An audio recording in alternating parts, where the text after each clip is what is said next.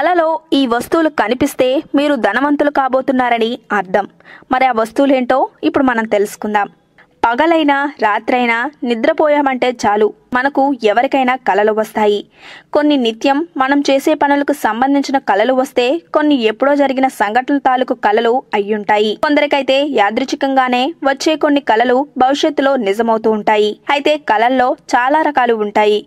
కొన్ని మనకు ఆందోళన కలిగిస్తే, కొన్ని భయాన్ని, కొన్ని సంతోషాన్ని కలిగిస్తాయి.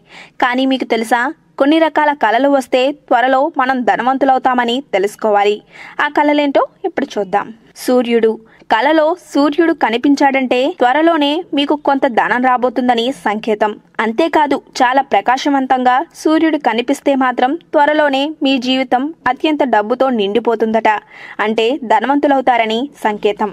జుట్టు రాలినట్టు. నిజ జీవితంలో జుట్టు రాలిపోవడం పెద్ద సంగతేం కాదు. కలలో మాత్రం మీ జుట్టు రాలుతున్నట్లు చూశారంటే త్వరలోనే లక్ష్మీదేవి అనుగ్రహం, ఆశీర్వాదం పొందుతారని సంకేతం.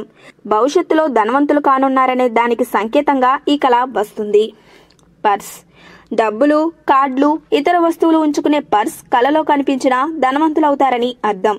వీరికి ధనం వస్తుందని తెలుసుకోవాలి. ఆవు.